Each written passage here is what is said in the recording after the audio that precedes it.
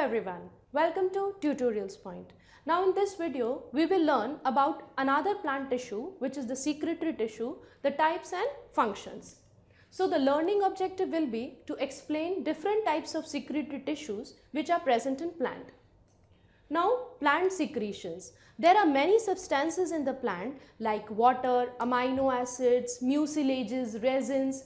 We have seen many plants leaking out resins like the rubber plant. Also we have seen that there are some excretions out of the bark which become hard, some reddish substance which becomes hard outside the bark. Have you ever wondered what are all these? So all of these chemicals which are secreted from the plant, from the cytoplasm of the plant cell are known as plant secretions. Now these secretions can be beneficial, like they can be helpful commercially, non-commercially, they can be good in taste also, they can be bad in taste also. And they can be very harmful or non-beneficial also. They can sometimes be poisonous also. But there are separate tissues in the plants which have modified themselves. So the cells are basically the same, but these cells have undergone some modification and formed tissues by combination of cells which are known as secretory tissues. So specialized tissues which are associated solely with the function of secretion. So they secrete or excrete out either extra water or extra substances, waste products, they excrete them out, and these tissues are known as excretory tissues. Just the way we have skin.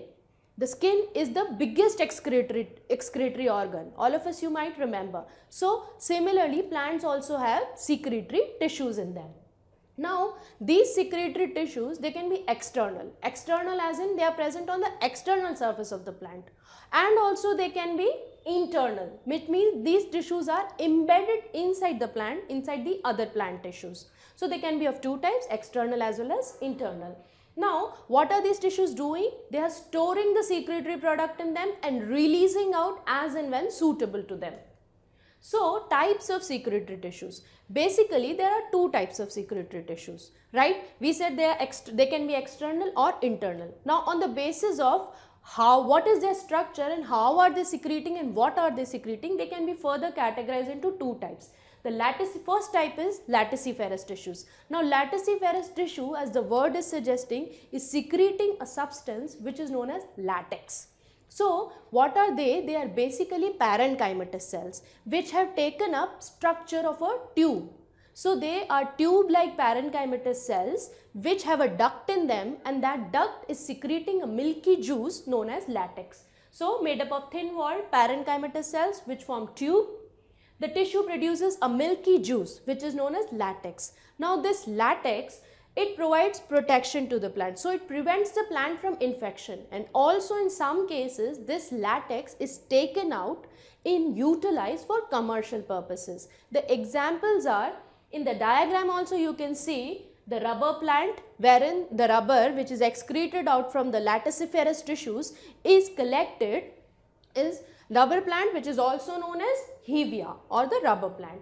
Then ficus, people also secrete some reddish liquid which gets hardened in some time. So that is also a latissiferous tissue.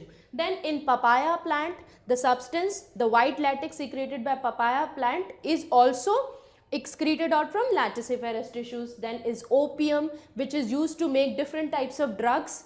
That is also excreted out from the fruit of the plant Papaver somniferum, or you can also say poppy. Then calotropis plant, the common calotropis plant, when you break its stem or leaf, you will see some whitish substance coming out. That is also a latex. Then the nerium plant which you find on the roadsides, it also has latissiferous tissues in them. The euphorbia plant, all of these plants secrete whitish substance which is the latex excreted out from the latissiferous tissues. The next type of secretory tissue is glandular tissue. Now here what is happening, the cells are combining themselves and forming glands, and these glands, they are excreting out substances. Okay, so the tissue forms glandular structure which excretes or secretes out the substance.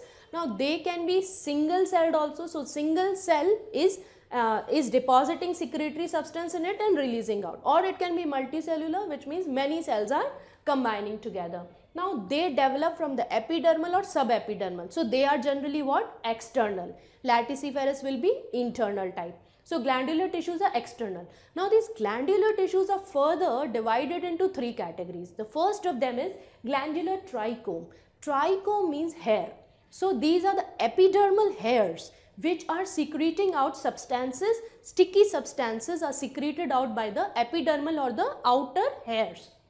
So they are present generally in the insectivorous plants. What would be the function? All of us know that insectivorous plants traps the insect. So this is a Drosera plant.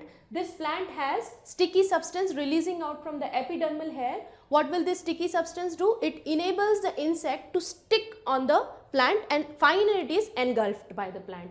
Next is nectar secreting nectaries. Now all the plants secrete nectar and the bee is attracted to that nectar only, or we can also call it honey, right? So this is secreted from extrafloral nectaries present on the flowering plants. So here in the diagram you can see these extrafloral nectaries, they are secreting what? Nectar, which is a type of glandular tissue. Next is hydrothodes. Now hydrothodes are very important in very common type of pores. So they are modified pores where they are found along the margins and the apices of the leaf, and they secrete water. So extra water from the plant apart from transpiration through stomata is secreted by these modified pores which are known as what? Hydrothodes. Now these hydrothodes, the process which happens, the secretion of water is known as guttation. So guttation is secretion of water from these pores that are hydrothodes. Now they have a bigger in size and they are always open.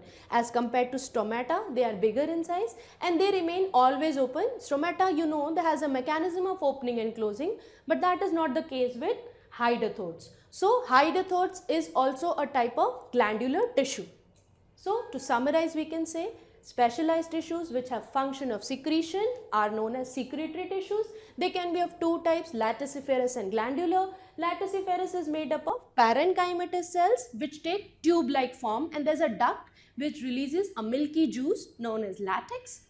And glandular tissues which form glandular structures can be unicellular or multicellular. They are of three types: glandular trichomes, which are epidermal hairs, extrafloral nectaries which secrete nectar in flowering plants, and finally hydrothodes, which are the modified pores on the plant to excrete extra water. So this was all about secretory tissues. Now we will move forward to the tissue systems present in plant. Till then, thank you. TutorialsPoint.com. Simply easy learning.